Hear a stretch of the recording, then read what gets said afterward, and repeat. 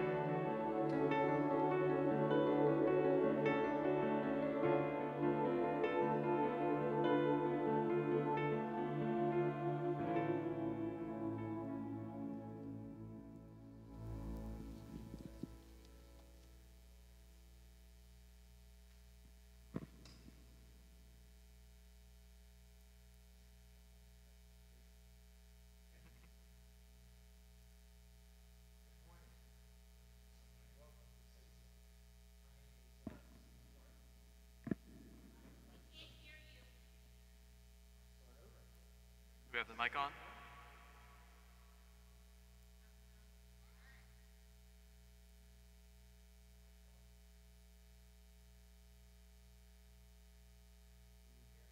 No.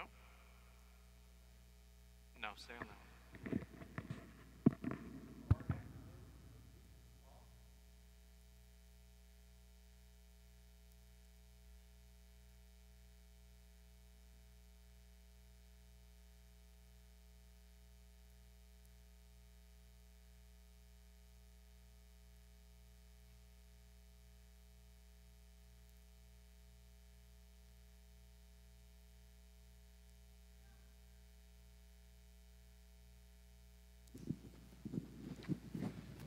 No, it's good. That was bound to happen. Art showed me how to do it, and I still messed it up. All right. Well, good morning. My name is Steve Clark, and I'd like to welcome you here this morning. I see there's a few new people out here. So if you're wondering, what does this word SAYSF mean, and where does it come from? It's an acronym from the book of Matthew, chapter 7, verses 7 and 8. And it stands for seek and ye shall find. Ask and it shall be given to you. Seek and ye shall find. Knock and it shall be opened to you. For everyone that asketh receiveth, and he that seeketh findeth. And to he that knocketh it shall be opened. So now you see we're not a cult. We're not any strange people. Just got a strange name. All right, in a few minutes we will have an open mic time for you to share how God has been working in your life. So if the Spirit is leading you, please come on up to the front and use the mic and talk, please. And please use the mic because we're live streamed. We want everybody to hear it, including the people out on the net. So don't be bashful because it's a blessing to all of us and an encouragement to all of us to see how the Lord is working in your life.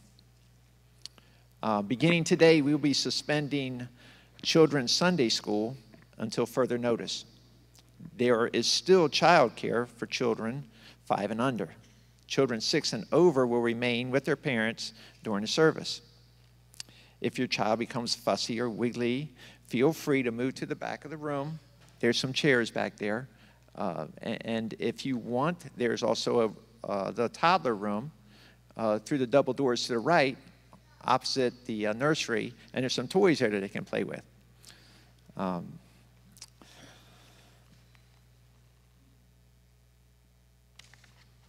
Today is the first Sunday of the month, and that means it's Potluck Sunday, and we'll be having that right after service. We want everybody to stay and have lunch with us, even if you didn't bring anything. We have plenty, and it's a good time to fellowship. Our elders have planned an informal congregation discussion meeting in 2 weeks, Sunday, August 20th at 5 p.m. in this room. Everyone's encouraged to attend. The elders will be sending out discussion points soon. Volleyball for that evening will be pushed back to 7 p.m. This helps. Scott Clark is heading off to the Army today. Right after potluck, he's headed up to Baltimore to go in the Army. And we want to send him off with prayer. So we're asking Pastor Tom to come forward.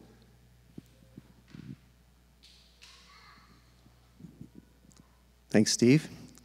So I'm going to ask Scott to come up here. And if you've been involved as a parent or youth worker or a fellow elder in Scotty's life, you can come up and join me here as well. Scotty, tell everybody, what place are you going to for boot camp, and what field do you might get into in the Army? Do you know? I'm going to Fort Jackson, South Carolina for boot camp, and then for my MOS, it's 15 Romeo, which is Apache helicopter mechanic. Apache helicopter mechanic, all right. So, Army's got soldiers, right? Let me just read a couple verses in the Bible about soldiers. 2 Timothy chapter 2, a few scattered verses in there. You, therefore, my son, although Timothy is probably 35 when he's writing this to Timothy, be strong in the grace that is in Christ Jesus. Share in suffering as a good soldier of Christ Jesus. No one serving as a soldier gets entangled in the concerns of civilian life. He seeks to please the commanding officer. Consider what I say, for the Lord will give you understanding in everything. So we ask Scotty that as you go in the Army, that you do be strong in the grace that's there. That you're going to go through some suffering in boot camp, probably. But you may also find some suffering in some spiritual areas in life. And so you might be suffering for doing the thing that God says is right and everybody else thinks is wrong. And we ask you to, we hope that you're going to focus. The Bible scripture said focus on not getting entangled in civilian affairs, and that's what a soldier needs to do. Focus on your career, but you also need to focus on what God's plans are for you, and not get entangled with. There's going to be a lot of other stuff out there in the Carolinas, and so that's why Timothy ended up with, "Listen to what I say, and the Lord will give you understanding in these things." So we pray the Lord gives you understanding to be able to do those things that a soldier is going to do. You're going to represent your country. You're going to represent St. Mary's County. You're going to represent your family name. And so let's pray for you as you go and do those things. Father, we ask that you give Scott your grace to follow you, to not entangle himself in those things that are outside of his profession or outside of his following with you. That you allow him to listen to the words that have been put into his life over many, many years by many people here, that he will gain great understanding. Give him great understanding of what you have for him and how to follow you more closely, that he will please not only his commanding officer in the Army, but he will please you, our commanding officer, and receive that good and faithful well done. Thank you for the investment that people have made in Scotty's life. Make him a great soldier for yourself in the days ahead. In Jesus' name, amen.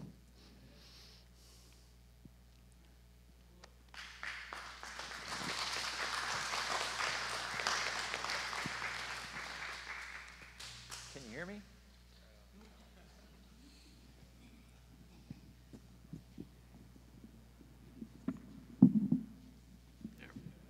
How about now?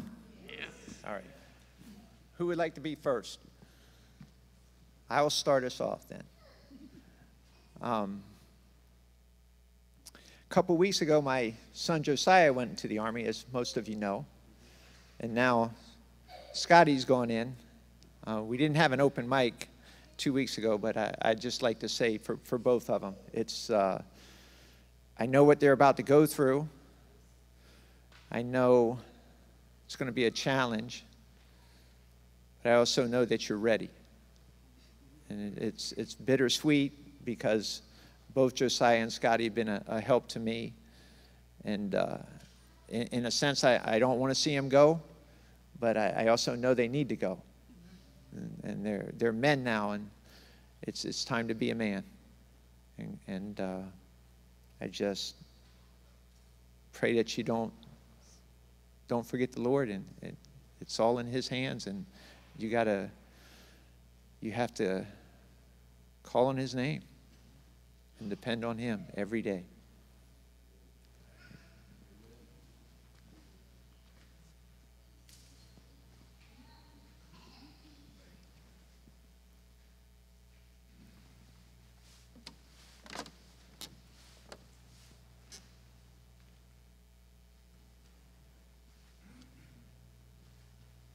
Good morning, church family.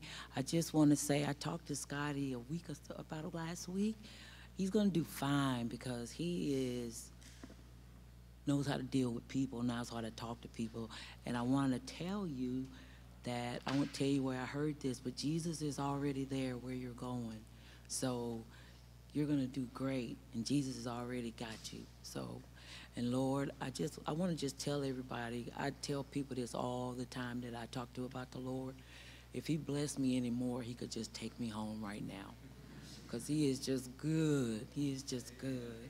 So just keep him in your mind and talk to him, pray, and you're going to do well. Thank you, guys.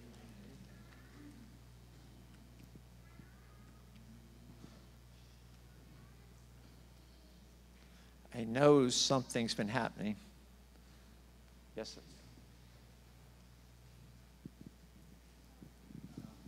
My name's Glenn Hammond. I live in Manassas, Virginia. I'm visiting here because Brother John Cusick, I met him. He was Johnny Cusick. And I met him, it was March the 10th, 1972. It was a Friday night. And he was invited to our house. I didn't know him because the family that I was renting the top of the house out knew him. And they wanted to celebrate their new home. And none of us knew that John had just gotten saved. And he shared his testimony. Actually, when he came, I got bored. I was 21 years old. I was lost. I didn't know God. I was separated from Christ, no hope in the world. So I went down the basement where I lived and began working on my project. Today I call it Vanity of Vanities. It was candle making. Nothing wrong with it, wasn't sinful, but it was vanity because it occupied my heart, whereas God should have been occupying my heart. But for 21 years, I was ignorant and lost and in darkness. And I heard John say two words from downstairs. One was Jesus. The other was the devil.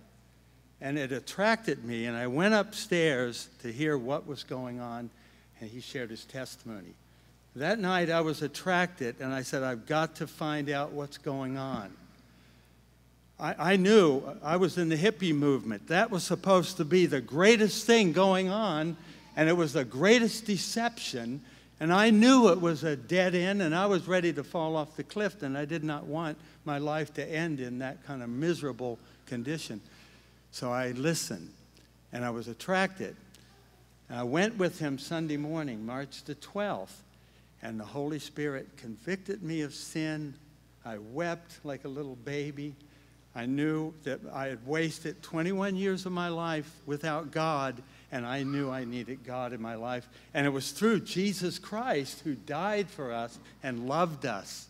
And I was saved. I was born again. My life changed. But before I went up to the invitation to get saved, I had a struggle. During the message, I was ready. But when the invitation came, I began to struggle. The struggle was within my soul. And the first question I had was, I don't know that the Bible is true. Now, I'm ignorant. I didn't even have a Bible. I'd never read the Bible. So I said, well, I need to get a Bible. I need to read the whole thing and discern whether this is true or not, because I can't give myself to this. And God spoke to me, go up there and read the Bible after. So I got a Bible. And when I began to read the Bible, I knew when I got to chapter 5 of Matthew, starting with chapter 1, this is God's word. I was sold out. I knew this is the word of God, and I gave myself to it. And this is what I want to say, a short testimony, an exhortation to the word of God. This is the greatest thing in my life that has kept me all these 51 years walking with God, is his word. His word is a lamp unto our feet, a light unto our path. Thy word have I hid in my heart that I might not sin against thee. And Deuteronomy chapter 8, verse 3 says that man shall live on every word that proceeds out through the mouth of God. And Timothy says that all scripture is given by inspiration. The literal translation is God-breathed. So I learned in my Christian life, when I come to the Word, I breathe it in. The words Jesus spoke are spirit and life.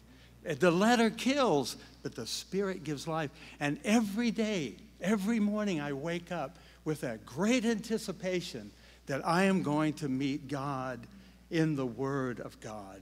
And I get a living message from God every day. Sometimes I don't want to leave. I just want to stay in my little office. It's like the Holy of Holies to me. This is my testimony. And I realize by my reading of the Scriptures and letting the Word of Christ dwell in me richly that I meet a lot of Christians, a lot of professing Christians that don't read their Bible. They have not tasted that the Lord is good. Somehow they missed it. I don't know how. They got caught up in all kinds of things and compromise and worldliness and sinfulness in their life, where I read the Word of God. I am free from sin. I am free from the world. I am free from myself. This is my testimony. And this is my exhortation to you, even though I don't know you. If you don't let the Word of Christ dwell in you richly, you're in trouble. If you don't read the Word of God daily, you're in trouble. But I found out in the book of Revelation, chapter 3, you need a little strength. You need a little power to read God's Word. It says to the church in Philadelphia, you have a little strength and have not, you have kept my word and have not denied my name. You need a little strength to read the Bible because everything is against it. And also, my reading of the Scripture is by means of all prayer in Ephesians 6:18. I learned these things, and they are the greatest blessing because they bring us into a constant fellowship with God, a walking with God. And by that, we're saved from this world. We're saved from ourselves. It is wonderful. So I could go on and on and on, but I promised the brother I'd be...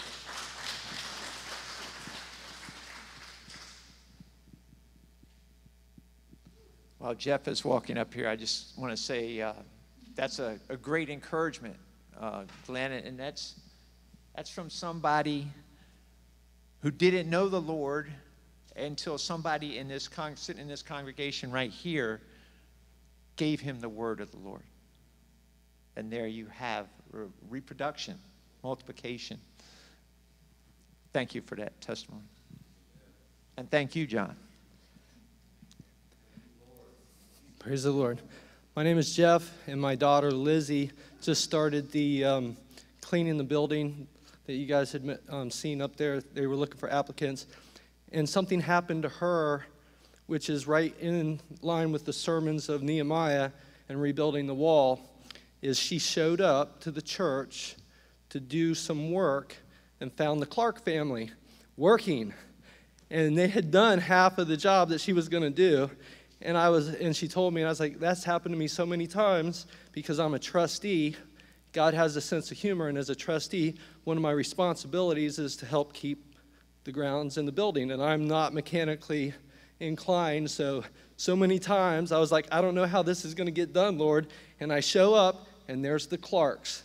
So we're praising the Lord for the Clark family today, so I thought it was very time appropriate that the Lord is providing workers. The hands, many hands make the work light, and you're going to be sorely missed. God's got plans for you. It's awesome. But I want to thank all of you who are coming together and serving the Lord in the church body. And thank you, brother, for your testimony.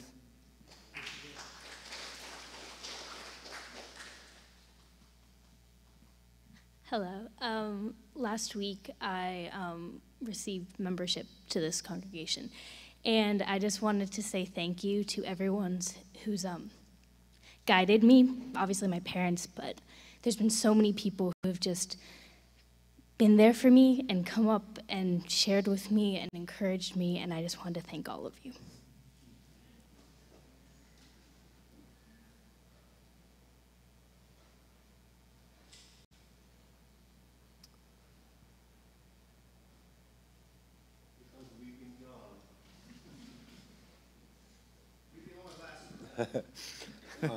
Don't quite know what I'm going to say.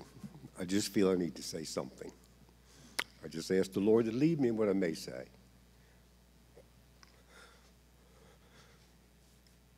That joy I had in my heart that Glenn seen, Like say, we've been saved for 50-some years. I'm not as fluent in reading the Bible as a lot of other people are in maintaining or attaining what it says. My prayer this morning before I left is, Lord, open my mind. I don't believe it's because of my age that I'm not remembering. I think there's a blockage somewhere. And I want this to be opened.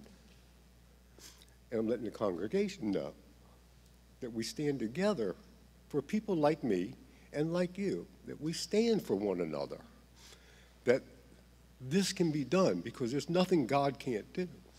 And there's nothing God can't do where there's a place that God is speaking. Unfortunately, God is not speaking everywhere anymore. I hate to say that, but he's not. I've roamed around a lot. I came here probably 3 months ago. Maybe, I don't know how long it was, 3 months ago, I guess. I wasn't going to come back. But I came back because of you people out here, my brothers and sisters. The fellowship that I got behind those curtains was encouraging to me. And this is what brought me back. I tasted something like Glenn tasted when I spoke that night 50-some years ago. I tasted something in what you folks were saying to me. So it brought me back. I've been sharing with Brother Glenn. We talk on the phone a couple times a week, and we have good fellowship together.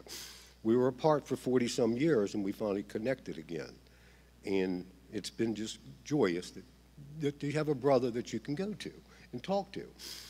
And I was telling Glenn, I said, Glenn, I'd really like for you to come to where I go meet. Now, I know he lives 2.5 hours away. He didn't come specifically to come here today, I don't think, because he had fellowship yesterday. But I think the real reason Glenn made the trip was to be here today and share his word that he shared. This is God's way of working. He works through us. And if you're sitting out there and you don't feel God is using you, please, please look harder inside. Because behind that curtain, what you folks were sharing with me is what brought me back. You may not have realized it, but that's what brought me back. I've explained to Glenn, I've never been in a place like this. I don't mean to be harsh, but where I've seen something tear down. But now there's a place of rebuilding. And this is what I've been sharing with Glenn. God is doing something in this congregation, as small as it is. I can see it. I can taste it. God is building, as we say in Nehemiah, the walls for a fellowship. God is always looking for a place to speak. And like I said, he's not speaking out there in the world. And I hate to say it, he's not speaking in every church I've been to either. I hate to say that, and God forgive me if I'm wrong in judging anyone. But you can sense in your spirit that God is speaking. And this is what we're longing for God to touch that spirit that he touched in me 50-some years ago. The only true thing for 50-some years that I have to stand on, and I know without a shadow of a doubt, is the only true thing, it's when I spoke the words, Lord, forgive me, 50-some years ago. When I go through my trials and tribulations, I'm brought back to that point that God witnessed to me. He gave me something that the world can't take away. It's embedded in me. It's now coming out through the congregation fellowship that I have here. It's coming out of me. God just wants to speak through his children. This is how he speaks on earth today. He speaks to us, yes, but he speaks through us. And we're to shed this to other people. We're to share this. This is our light. This is our joy. And this is what Christ has given us. Come to me, all you all that are heavily laden. I don't know the verse, but I bet you Brother Glenn can tell me what verse it is, because I know he knows it. But again, this is what God is doing. And I just am so proud and so happy to be a part of what's going on in this congregation. My prayer is for this place to continue to do it, to see people coming, to see people seeking the Lord, because there's nothing out there. Like I said, it's vanity. It's not real. What we have and what I see in you smiling faces is real. This is Christ. And this is what we were meant to do earthen vessels to maintain Christ. Thank you.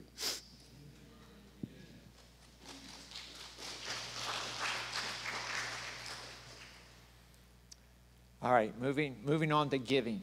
If you are led to give, if the Lord is leading you to give back some to what he is, everything he's given, everything we have is from the Lord. And he works through us. He works through people.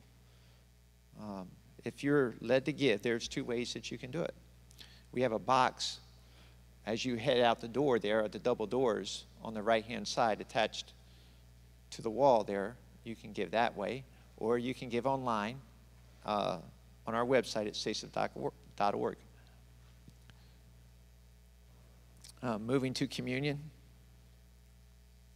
The book of John starts out telling us that in the beginning was the Word, and the Word was with God, and the Word was God. He was in the beginning with God, and all things came into being through him, and apart from him, nothing came into being that has come into being. Then verse 14 says that the Word became flesh and dwelt among us.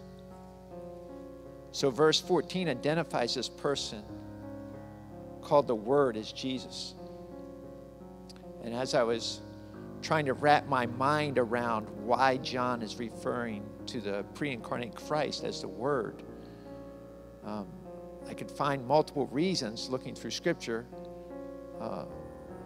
applications, why Jesus is referred to as the Word, but I can't grasp it in its entirety. I can't get the more I dig, the more complex it becomes.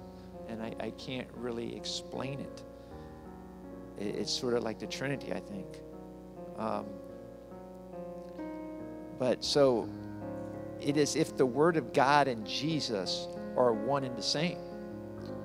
In its simplest form, it's exactly how the Scriptures say it. In the beginning, the Word became flesh and dwelt among us. In Hebrews 1:1-3, it says, God, after he spoke long ago to the fathers and the prophets in many portions, in many ways, in these last days, he has spoken to us in his Son, whom he appointed heir of all things, through whom also he made the world. And he is the radiance of his glory and the exact representation of his nature. And he upholds all things by the word of his power. So just as Jesus is the exact representation of the invisible Father, he is also the exact representation of the Word in action. The book of Colossians in chapter 1, verses 21-22 says, and although you were formerly alienated and hostile in mind, engaged in evil deeds, yet he has now reconciled you in his fleshly body through death, in order to present you before him holy and blameless and beyond reproach. So how does Jesus present us, the church, the bride of Christ, holy and blameless to himself? Well, Ephesians 5:25-27 tells us that. It says, husbands, love your wives, just as Christ also loved the church and gave himself up for her, so that he might sanctify her, having cleansed her by the washing of water with the word, that he might present to himself the church in all her glory, having no spot or wrinkle or any such thing, but that she would be holy and blameless.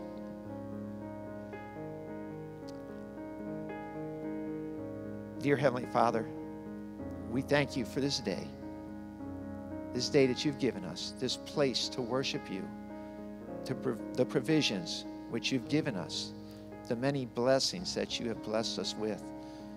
Thank you, Lord, for the encouragement that we've heard this morning from the personal testimonies. And Lord, as we partake of this bread and cup, let us remember your loving sacrifice. And let's also celebrate the work that you are doing in each and every one of us through the power of your word. In Jesus' name, amen.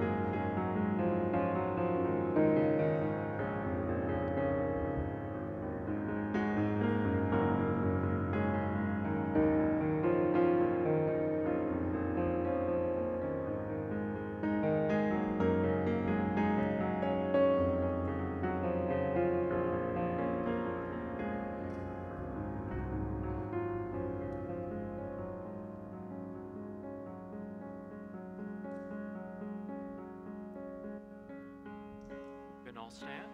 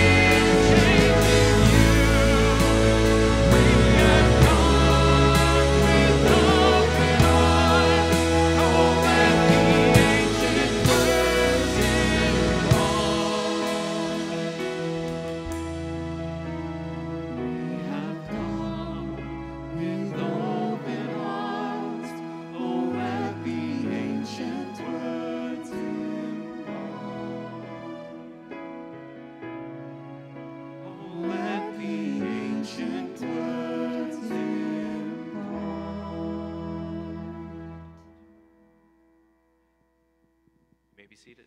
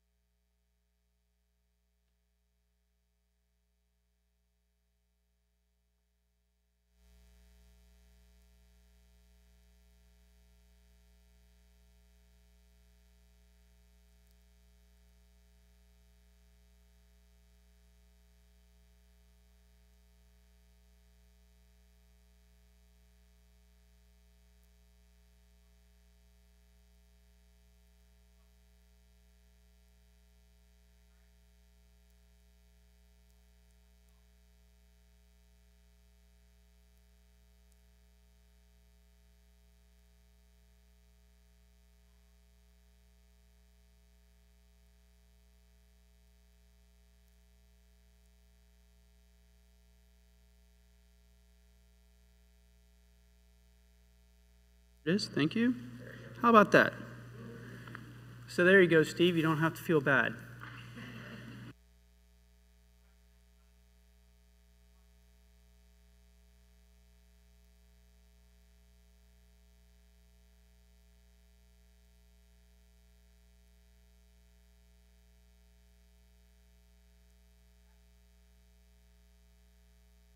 So let's try this again. How about that? All right, let's see. So, one more time. I hope you're not missing what the Holy Spirit is up to this morning. I stand before you bursting with joy at what's happening and frankly completely terrified that somehow I'm going to dilute or distract from what the Lord's already been up to today. Thank you, gentlemen, for your testimonies. Thank you, all of you, for your testimonies today. I don't know that I'll have anything to add, but I ask your patience. Maybe the Lord will make use of this, but it won't unless we pray. So would you pray with me while we get started? Father, I rejoice at the clear evidence that your Holy Spirit is work here this morning. It's in work in all of us. It's in work in me. And frankly, God, as I've confessed to these people, I confess to you I'm terrified I'm going to get in the way of what you're doing or distract the people here somehow. So God, I pray that you would work in me, that you would use this imperfect person and my imperfect preparation to work perfect results through your Spirit here today, that you would be glorified and we'd be edified. In Jesus' name, for his glory, amen. I'm going to have to get my composure. It's been a powerful morning already. It's really good to see all of you. It's good to see some of you back. It's very encouraging. Thank you for the opportunity to be with you again here. Today is the first in 20-plus equipping sessions that I hope to do with you, that we do together based in Psalm 119. What we are not going to do this morning, is we are not going to look much at the text of Psalm 119 itself. We're going to talk about it. We're going to look into the text deeply next week, God willing. But we are going to do a number of varied and interesting things, maybe interesting, to introduce and paint the background scene so that we're ready to move forward in the text and dive into the text next Sunday, should the Lord tarry. So, some of the things that we're going to do, that I'm going to endeavor to do this morning, are that we understand, all of us together, that we understand how Psalm 119 complements our Nehemiah series, which I think others have done an excellent job this morning of making that point. I'm going to try and explain my strange use of God's headlamp imagery. We're going to embrace our love-hate relationship with the Psalms. We're going to examine the interpretive background for Psalm 119. We're going to see the utility of acrostics and poetry as memory aids. And we're going to understand and then commit to our homework that we're going to do for this series. Hope you're ready. I've entitled this series Ode to God's Headlamp, which I admit is a little bit of an unusual title. If you look in the dictionary and not a mathematical one, ode is defined as a lyrical poem in the form of an address to a particular subject, often elevated in style or manner, and written in varied or irregular meter. Psalm 119 certainly fits that definition.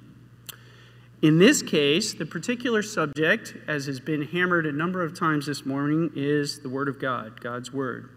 Specifically, Psalm 119 is the writer's testimony of the blessings and the benefits of a life lived in light of God's Word. And I'm calling God's Word God's headlamp for reasons I'll explain in a little bit.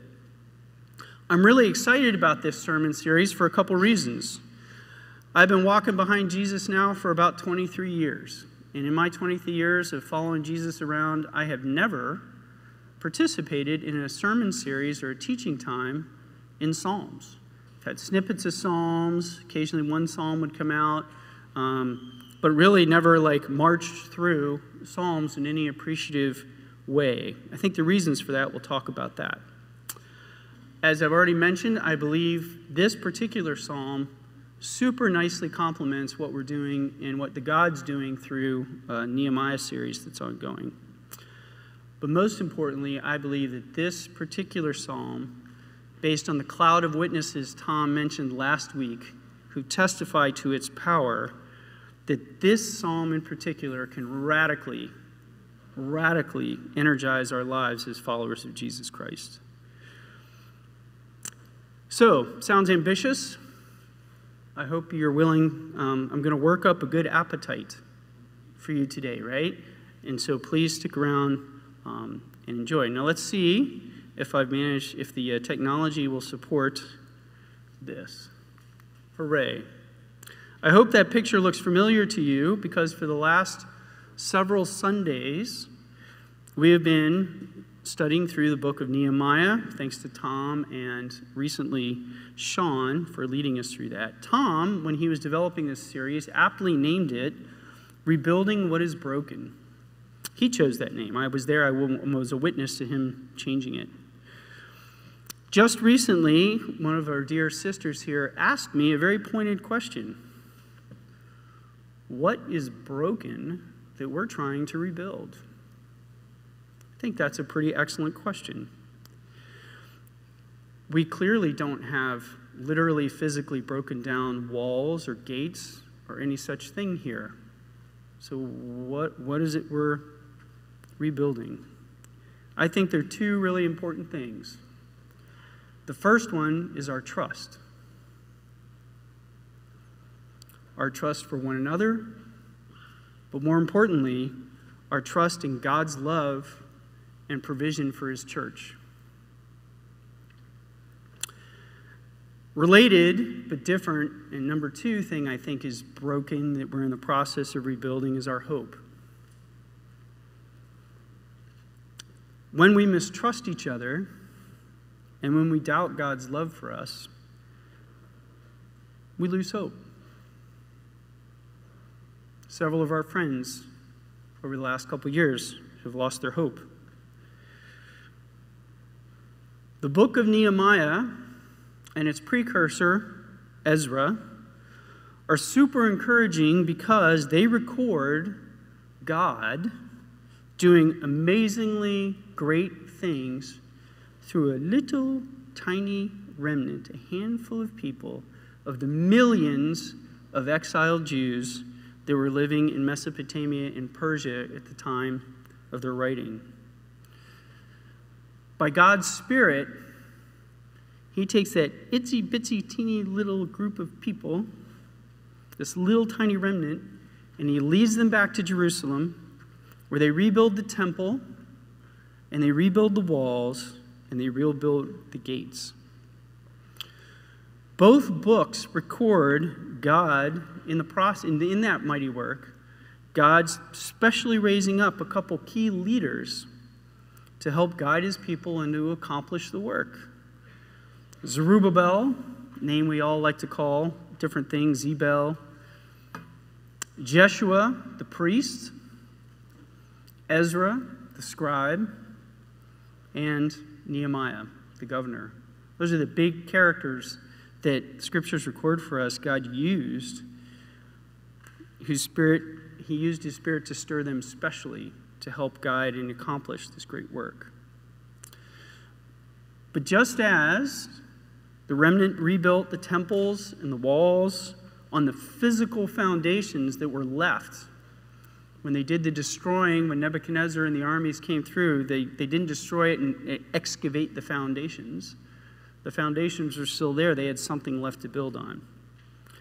And it's these leaders that God used through his Spirit to rebuild the broken hearts of the people using the spiritual foundation of the Word of God.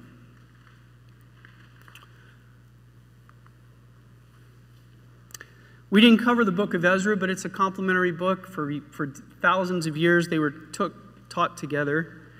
Ezra, the book of Ezra, and chronologically and in your Bible, precedes Nehemiah, and it documents the rebuilding of the temple and the reinstatement of Mosaic worship practices and Levitical practices. I excerpted verses 1 and 2, part of them out of Ezra 3, which read like this. The people gathered as one man to Jerusalem. Then arose Jeshua, the son of Jozadak, with his fellow priests, and Zerubbabel, the son of Shealtiel, with his kinsmen. And they built the altar of the God of Israel to offer burnt offerings on it, as is written in the law of Moses, the man of God. So my question is this.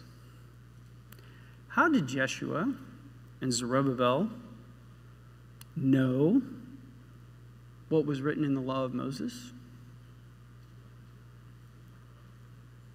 They got ripped out of their temple and their home and all their life destroyed. They were refugees. They were captives.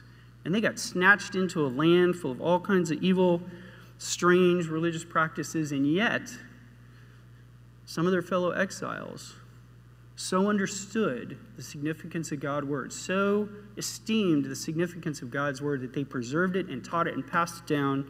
And then God used those people in that foundation to stir up with his Spirit and return them back to Jerusalem to rebuild the temple and ultimately the walls and the gates.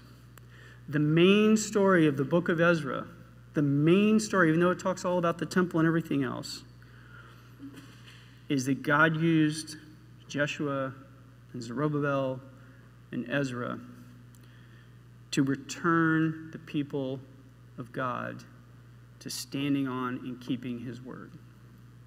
That's the message of the book of Ezra. And we're going to see why God used Ezra. Ezra chapter 7, verse 6. Ezra, this is after the actual physical temple is rebuilt. Ezra went up from Babylonia. He was a scribe skilled in the law of Moses that the Lord, the God of Israel, had given. Skipping down to verse 10. This is important. For Ezra had set his heart to study the law of the Lord and to do it, and to teach his statutes and rules in Israel.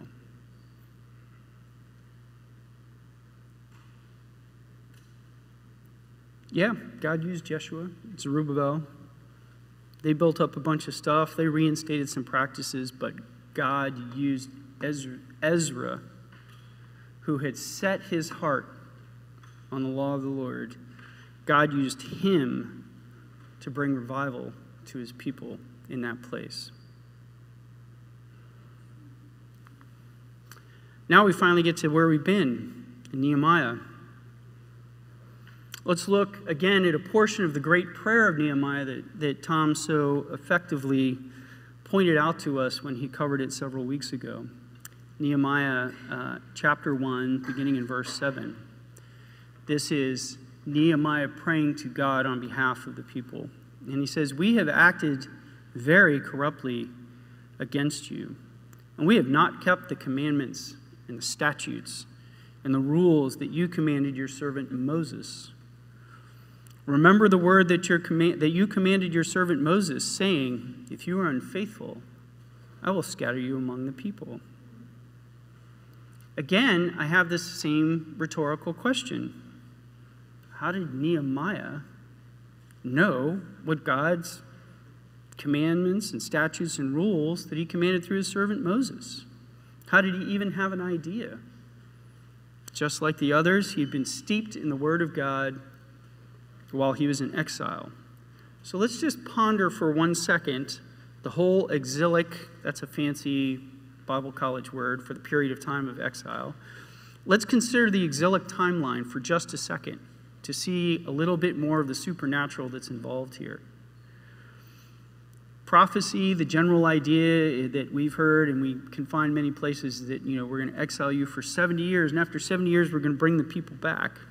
If you look online and look at most of the Bible timelines that people have labored to put together, and people put a lot of work into it, it shows at least 50 years elapsed from the time of the fall of Jerusalem to Nebuchadnezzar when he invaded, when the exile began, until the return of the first exiles in Ezra chapter 2. If you look at the timelines people have put pieced together, and I didn't do a deep dive in that, and one of you can do, God bless you, you can get a PhD at Bible college by doing that. But assuming that Jeshua and Zerubbabel and Ezra and Nehemiah were exiled, they were in Jerusalem before, they had firsthand knowledge of what things were before they were exiled. The oldest they probably could have been and still been used in the way that we see in Ezra and Nehemiah is that would have made them like 20 years old at the oldest. 20 years old when they got ripped out of Jerusalem and sent up to Babylon and all those places. 20 years old. And that's what God did with them after 50 years of immersing him in his word. So I hope I've helped you see, and I hope you believe, that Psalm 119 is a really super complementary text to what we've been studying in Nehemiah, because they both testify to the significance and the power and the essentialness of the Word of God. That's why they go together. Okay, now it's time for some class participation. We're going to do a lot of class participation in the next 22 sessions together, so get used to it. You got to come here in athletic attire. You got to come here ready to participate. So, I look out here, and there are only a few faces I don't know well, but I know a lot of you really well. I know where you've been, and I know what you know. I also know that all of you have Bible apps, and you have maybe paper Bibles with concordances, and you're welcome to use them. But I just want people to call out any New Testament passage, we heard one or two already today at testimony time, that exalt the Word of God and speak of its benefits from the New Testament. Go ahead. You don't have to raise your hand. You can just call it out. We heard one already. We've heard two, actually. Sing it out loud. Can you say it for us? 2 Timothy 3:16. All Scripture is breathed out by God and profitable for teaching, for reproof, for correction, and training in righteousness, that the man of God may be complete and equipped for every good work. Awesome. Okay, that was the one that you should all absolutely know. What are some others maybe a little bit more esoteric? I think there's one that everybody knows. We heard it today from Hebrews. Yes, sir? Go ahead. It says that from a childhood you have known the Holy Scriptures, which are able to make you wise unto salvation through faith which is in Christ Jesus. That is a blessed promise. Amen. All right, we got two. I know you guys have got lots of things. You can use your app. It's okay if you don't remember off the top of your head, right? I'm not giving you you're not going to getting Awana bucks for what you do this morning, right? You're getting kingdom bucks, right? So if you need to use your tools, God gave you those tools. So use your concordance. Use your search function. Maybe you remember some of the things that you taught or learned in Awana. I know you guys know a lot of verses. The New Testament talks about the Word of God. The Word of God is living and active. Amen. Hebrews. Amen. That was one I had in mind. There are a bunch more. Anybody else got some? I know you do. It's okay. I'm not trying to embarrass you. From Psalm 119, this is the day which the Lord has made. You will rejoice and be glad. Amen. All right, let's see if we got one more. One more good verse that you know. Go ahead. Hold on. Go ahead, Dora, you were first. It's in John 1:1, but in the beginning the Word was, in the beginning was the Word, and the Word was with God, and the Word was God. Anybody ever heard something like, man shall not live by bread alone?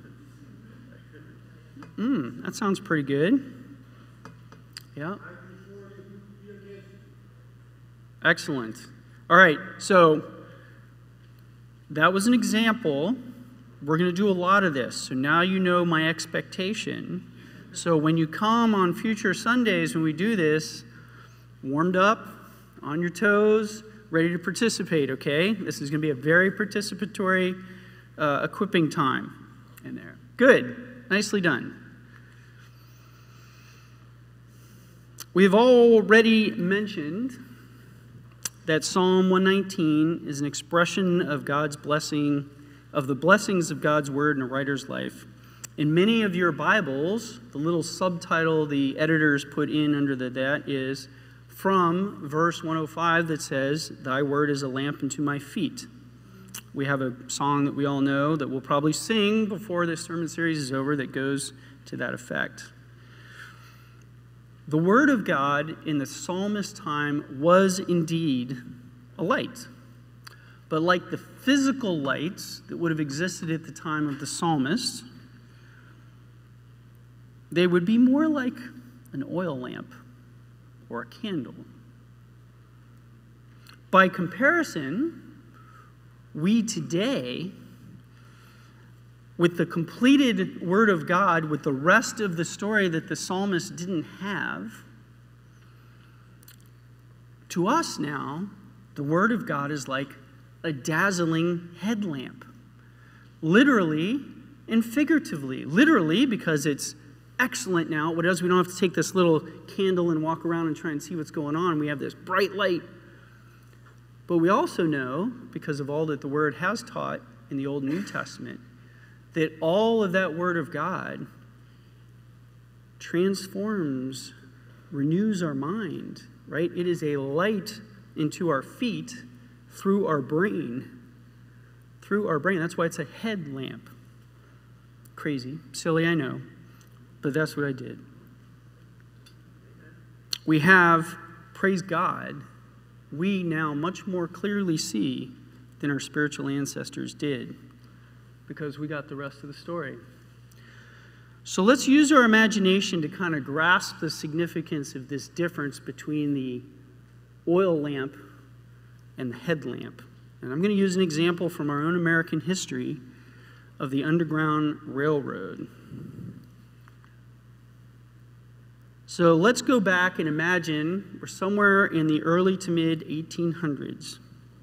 And imagine that we were doing just fine with our clan and our people in Africa, and we got captured and snatched out of that, survived a pretty horrific trip to America, and got sold at an auction to a slave owner with a plantation somewhere along what is today the South Carolina-Georgia border. It's a picture of a slave auction. And when you get to that said plantation, you happen to run into the fact that there are some slaves there with you who are from your part of Africa, and you guys share a language. And they tell you that there is this means to freedom called the Underground Railroad. And that if you can escape, and if you can get your way along this Underground Railroad to the north, you can get free. you can attain your freedom. Here's a general map of the routes to freedom, borrowed from the Smithsonian out there. And you can see my pin. Let's see if I can make the laser work. It's got a laser. There it is. So that's about maybe where you are on your plantation. These pathways that you see on this map, these are not the nice paved jogging paths that we have today. These are not roads or freeways. They couldn't be. They were extremely remote, extremely rough, full of obstacles, full of dangers, and they were made more dangerous because in those days it was illegal to escape slavery, and the laws of the day required anyone who came across an escaped slave to return them dead or alive to their master. They got more money if they returned the slave. So you couldn't even travel on these difficult, torturous, dangerous paths in daytime. You had to travel under the cover of darkness, so nobody could see you because you stood out in certain parts of the country. You had to be way away from developed places and nice roads because you might run into other people. And you definitely couldn't travel on a nice moonlit night because everybody else was going to travel on a nice moonlit night too. So you had to go on the darkest of dark nights, usually in the bad weather, along these really treacherous remote trails that weren't maintained, didn't have little trail markers and little lights like you have on your driveway telling you which way to go. If you had any light at all, it was usually like a little oil lamp or a little candle. So imagine, if you will, close your eyes and think about this dark, dark night in this very dangerous, treacherous path, and here you are with your one little candle trying to creep along the path, desperately afraid that you're going to snap a twig or you're going to raise the candle up too high for people to see you, and that what you're going to fall into and what lies beyond what you can see. Certainly much better than no light. It was a lamp unto your feet and a light unto your path, and grateful for it. But this is what it was like to walk by the light that the psalmist had. Now you can imagine if you had to make that same journey and you had a modern technological headlamp like we have that always looks where your eyes go and you don't have to do anything to it, and you can make it ultraviolet or infrared, or you can make it light blue so nobody can see you. See the difference on how much better your path to freedom, how much less difficult it would be to travel that path to freedom with a headlamp like that. That's what we enjoy today. The parallel I'm trying to draw is that much like Paul Bunyan's Pilgrim's Progress, the Underground Railroad was to them like our progress to the heavenly city is, our progression from the slave sinners that we were to the perfected saints that we will be fully sanctified when the Lord returns. So that's the headlamp idea. Let's talk about why we love and hate Psalms. Because you know it's true. We, in the fundamental branches of the evangelical church, can't really seem to get ourselves reconciled with Psalms. On one hand, we love the Psalms. We love them. They connect to our emotions and our humanness. They draw us closer to God. They inspire us to genuine, heartfelt worship. On the other hand, we hate them because we fundies, particularly those of us confident enough to put the word Bible in our name, have been teaching us ourselves for many decades about the dangers of thinking with our emotions. We quickly invoke something like Jeremiah 17:9 to say, "The heart is deceitful above all things and desperately sick. Who can understand it?" as a caution against feeling-based thinking. It's an okay caution. It's reasonable. Which is usually very quickly followed up by some admonition like Romans 12:2, "Be transformed by the renewing of your mind." study harder, stick more stuff in there, it's going to be fine. Don't trust what you feel down here, go with what you know up there. All true biblical teaching. So we're stuck. We kind of have this, I really want what that's given me, and I'm really afraid to be that emotional about it, and what do I do? It's only usually, correct me if your experience is wrong, but it's only usually when our feelings overwhelm us, when our feelings overwhelm our thinking, that we submit to the Psalms. Right? Isn't that true? When our feelings overcome our thinking, we submit to the Psalms. Now, my experience across the several Fundy Bible churches I've been to across the world is that we attract a certain personality type. We are a certain personality type. In the language of Myers-Briggs, and you can't read all this, I know up there, but you can see the pattern, we have much more than our fair share of introverts who seek information through senses, vice intuition, think more than we feel, and are quicker to judge than we are to perceive. Now, that label doesn't apply to everyone, for sure, but we seem to collect a very large, disproportionate population of such people, and they tend, I'm one of them, we tend to shy away from expressions of emotion. It's hard, it's uncomfortable, at least it is for me. Now, I assume all of you have been up to the Smithsonian Museum in D.C., some of the Smithsonian museums. I believe most of you have lived here long enough to have done that. Way back 100 years ago, I was in a Bible college class on hermeneutics, which is interpretation, and one of the textbooks there gave, I think, a good illustration to help understand the tension we feel. And we see it between when we're like camped out in the epistles in the New Testament, and then when we're trying to wrestle around through Psalms and some of the poetry. And those authors liken the difference between visiting the National Air and Space Museum and then visiting the National Art Gallery. The New Testament epistles are like displays at the Air and Space Museum. They tend to be fact-based, they're logic, they're organized, they're essays, they're trying to organize your thinking and convince you and persuade you with information and facts and logic.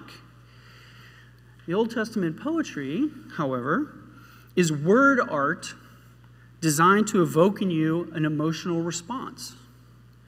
And if you take your thinking hat and you come and look at the beautiful picture of Napoleon, and you get lost in, gee, I wonder how many brushstrokes that is. I wonder how they made that white that color. You're going to kind of miss the picture, aren't you? And that's what happens to us. So their admonition and their caution was, while you can find some good doctrinal points in Psalms, you should not go to Psalms, Christian Bible student, with the idea that you're reading a doctrinal essay like you go to the New Testament epistles. You are reading a God-inspired writing that's intended to evoke emotion in you. It is emotional writing. It's tended to stir your spirit emotionally. So don't bring your thinking hat to the art gallery. Bring your feeling hat to the art gallery. Okay? You got the difference? You got the understanding? Does that help you understand maybe the dissonance and the discord that you sometimes feel when you struggle between these things? It helped me. All right, let's get a little bit more academic. And let's go, now that we have some of that broad, general, scattered background, let's do just a little bit more rigorous academic background like we would normally for any series or teaching text that we do. Some of you may remember a while back I shared this little, not my work, somebody else's interpretive checklist that really helps kind of check off the things to consider when we're trying to build the context and the understanding of the text in there. So let's walk through it briefly for Psalm 119, okay? Up for that? So the first two you may have noticed I grouped together of who and when. That's a great question. It doesn't have an inscription on it. None of the ancient texts have an inscription like some of them say a psalm of David when something happened or something like that. Nothing like that for Psalm 119 as far back as any scholars have looked at old texts. But deciding who we think wrote it kind of also sets the time it was written. So they're kind of linked together, and that's why I linked them. So let's first consider who it may have been written by. The most common view that you might find in your study notes, and you'll find a lot online, is that, like many of the Psalms, it was written by David. God used David mightily to write Psalms and wonderful things in there.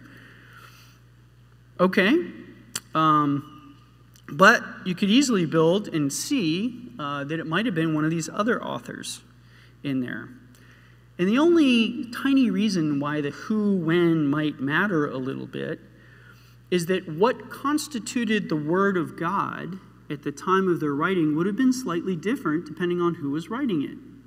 Not every bit of the Word of God was equally available to all of those writers like it is to us today. For instance, David probably would have only had just the Pentateuch and maybe a couple old books like Job, but he would not have had the writings of Isaiah, for example, nor would he have had the book of Ezra or Nehemiah. That would not have been available to him. He couldn't include those accounts as inspiration for a psalm, but Ezra or Nehemiah certainly could have.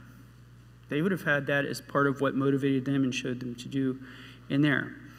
The later authors would have also maybe had a few more of the prophetic writings and some of the prophecies that occurred between the time of David and some of these later people, because if you look at that timeline, that's several hundred years between David and all these other potential authors, right? Lots of things happened, lots of prophecies were made.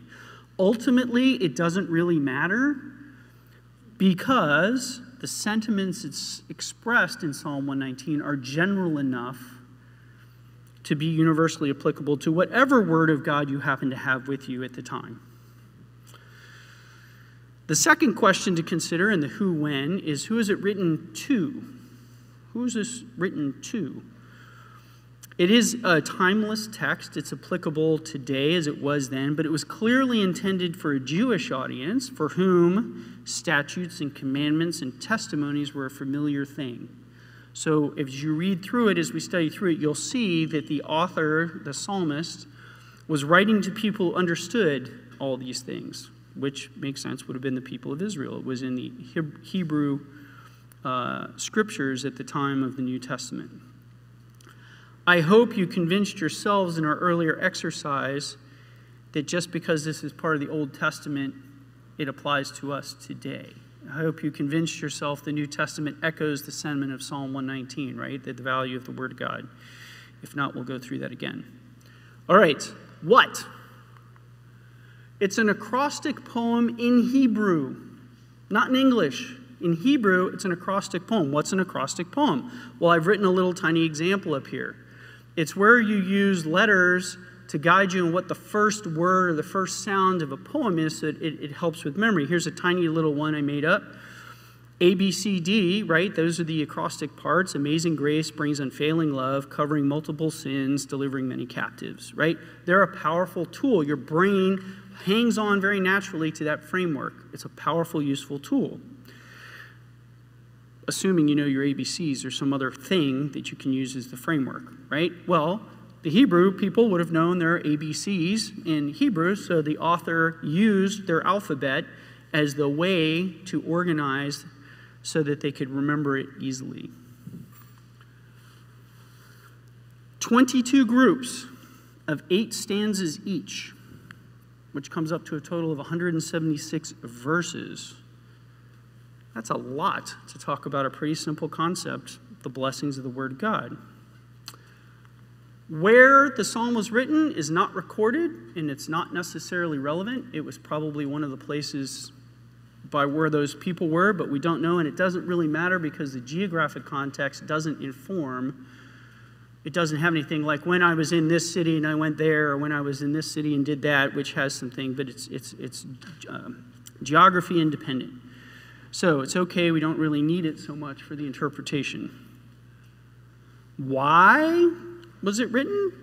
Obviously, the author, under the guidance of the Holy Spirit, really wanted us all to grasp how significant it was to have a life informed and guided by the Word of God and the value and blessing of it. How did the psalm come to us? We don't know.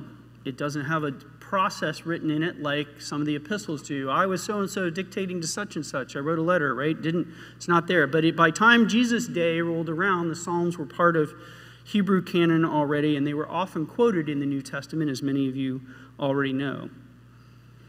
Okay, so our last exercise of the day. We're running a little behind. I'm trying to go fast, but hopefully you'll bear with me. Anybody know what that word says? Sing it out if you know what that word means. Say it. So you know that word. It's familiar. It's like your ABCs. You know that. I hope you know that word, right? Gospel in there. So before we start on our exercise, I have to do a quick survey. If God has made it very easy for you to remember Scripture, would you please raise your hand or stand up? Really easy, like it's no problem for you to catalog lots of Scripture in there. Me either, right? Really, for some reason, it just seems to be antithetical to the human brain. I don't know why. But we're going to do a little in-class exercise using this acrostic technique to show how helpful it is to memorize. Now, I'm cheating a little since I think a lot of you have already done this already and you know it pretty well. At least some of the outbound students have. I borrowed it from Dare to Share and other places that use the same acrostic. So if we turn this into our acrostic, then we have some letters that we can attach words to help us remember. So here we go. You ready? G is God. It's pretty easy, right? Gospel has to do with God. O is our. S is sins. P is paying. E is everyone. And L is life. It's almost the gospel message all by itself in haiku form. God, our sins, paying everyone life. Right? You could almost get away with it right there. But let's amplify it for the benefit of the unbelieving hearers to know what that. So we had our 6 letters and a word that we knew. We used those 6 letters to remind us of 6 words. Some would call these the 6 words of eternal life. And now we have starter words for each of the stanzas. So let's use them to build across from there. Hopefully my technology will work. Excuse me while I look. All right. So here we go. Our 6 words of eternal life. Let's build on them. The first word is God. In God's word, what does the first word in God's word say God does? Say it out loud. Come on, you guys can talk louder than that.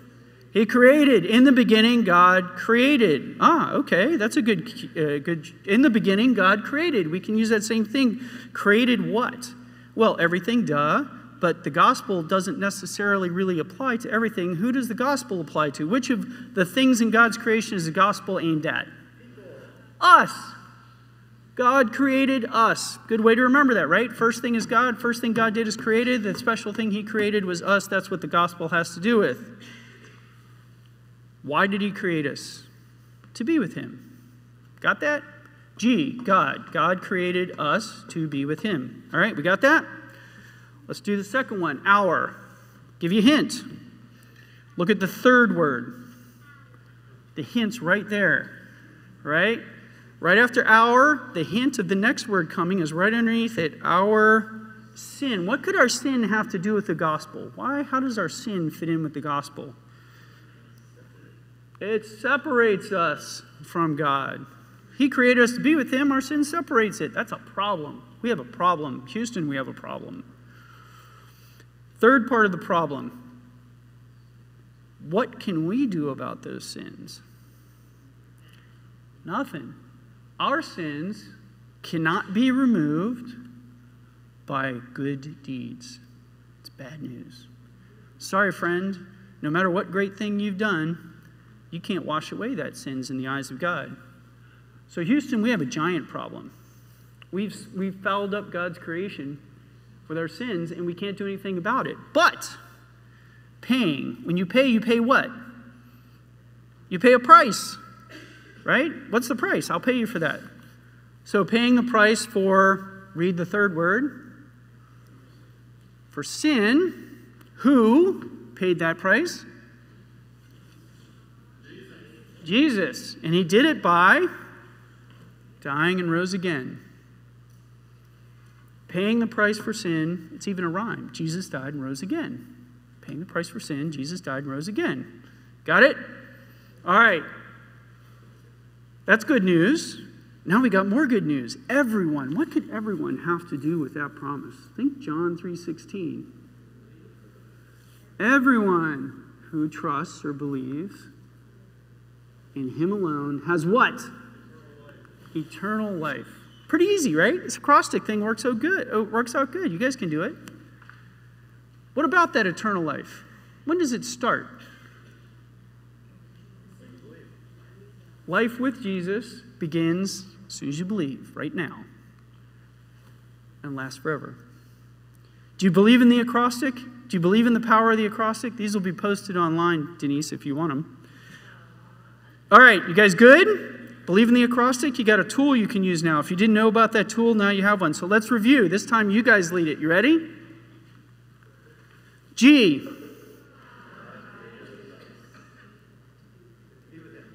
Say it one more time. God did what? Nice. O.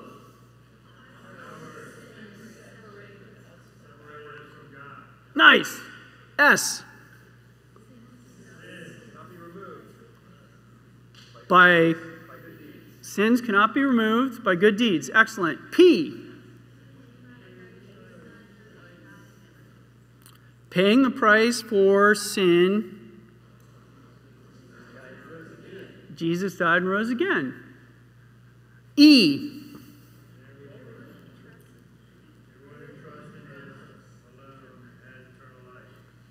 Nice. L.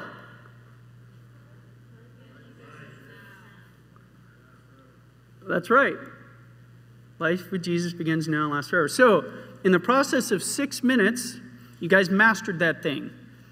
Nice work. Now, I'm not sure that's totally fair because you probably had mastered it before, but I wanted to inspire you and be confident that you can do your homework because you just did it. You just did it right in front of us and with each other, okay? And we're going to have time in class to do our homework. I know you hate homework, but we're going to do some in class, and we're going to do it together, which makes it easier. Ms. Penterman approves of in-class homework done together. We are all, as a congregation, going to memorize all of Psalm 119. We are all going to do it together in class. You can do it. It's only 8 verses per letter, 1 letter per week between sermons. That gives you 2 verses per day and 2 days of review. You got this. You can do this. I know you can do this. All right? So, here's your homework assignment. Now, unfortunately, the acrostic of Psalms 119 is, again, in English, not in Hebrew, so you don't have that. But I think you can do it. Next Sunday, in preparation for our time next Sunday, memorize the first 8 verses, the Hebrew letter Aleph, because we're going to talk about it. Now, I don't know about you. I'm a little old school. Index cards help me memorize things. So I have here in my possession packs of 100 index cards. If you divide 176 verses by 2 verses per card, how many cards will you use? 88 cards. I have packs of 100 in case you mess up. So, they're also pretty cheap at Walmart. But today, if you're serious, if you sit there right now and say, I believe, Brett, I think I can do this, I'm going to do it, I'm going to ask you to make a public commitment and come up here and get a deck of cards as your testimony for how faithfully and how serious you are about memorizing this. So I only got 10. I'll bring more next week. So come on up. I'm serious. If you're going to do this thing and you want to use cards, you can come up and get them. But if you are digitally inclined, and it's okay if you are, if you're digitally inclined, the app Quizlet is available that can help you do this online if you don't like to carry around a big deck of index cards. But you can come get them later. If the spiritual value of doing this isn't enough for you, I hope it is, but if it isn't, I have a secular endowment. When we get done with this whole thing, if you come up here and you stand in front of your brothers and sisters and you recite from memory all 176 verses with not many errors, mostly correctly, you will receive, if you're the driver of a car, the very best headlight bulbs AutoZone sells for your car. We'll take care of that for you. So you have the best lights in your car. Not new light fixtures, just the bulbs. Don't get too fancy on me now. If you're a non-driver, then you will get either a very top-of-the-line nice headlamp, hiking type headlamp, not a minor type headlamp, or a super nice defeat your enemy's flashlight out of the whole thing. Okay? So that is your incentive system beyond the spiritual incentive of doing the thing. It's our last slide. So, coming it all back together, let us rebuild what's broken here the exact same way that God used Ezra and Nehemiah to do. Let's rebuild it on the Word of God. Let's start by putting it in our heart using index cards and Quizlet apps and each other. Let's memorize all of Psalm 119, 176 verses, to remind us of the personal blessings of standing on the Word of God. Let's pray. God in heaven, you're amazing. You've been amazing today, and Lord, forgive me if I have diluted or diminished or distracted your people away from what you're doing here in this place. But God, I pray that you use all of it. Use all of it to transform us, that your Spirit would stir us like we read in Ezra and Nehemiah, and that you would rebuild us from the inside out using your word and your Spirit as we have seen so many times in Scripture.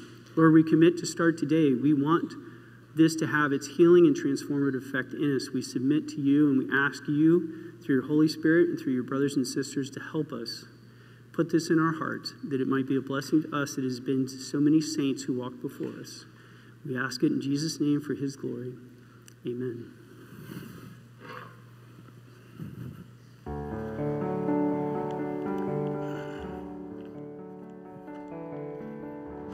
We can all stand.